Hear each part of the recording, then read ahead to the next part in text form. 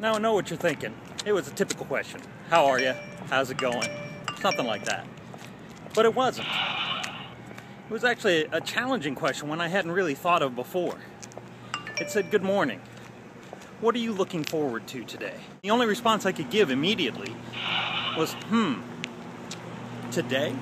I mean, I had work, but who really looks forward to work? Every day I get home and the kids run up and they say, Daddy, and they give me a hug and the whole 9 yards.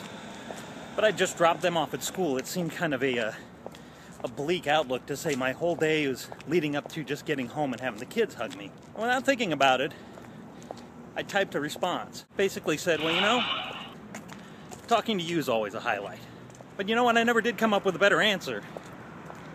And I'm glad I didn't. Why am I glad? Well, because as soon as I got on the train, my phone rang. And it was the same friend I've been texting back and forth with for the last 10 minutes. And we had a conversation that lasted more than an hour long. But my day was so much better from that point on. I had a smile on my face on my way into work. And my day ended the most pleasant it had in weeks. And it was a challenge that hit me. What are you looking forward to today? It's not just a question. It's a way of looking at your day.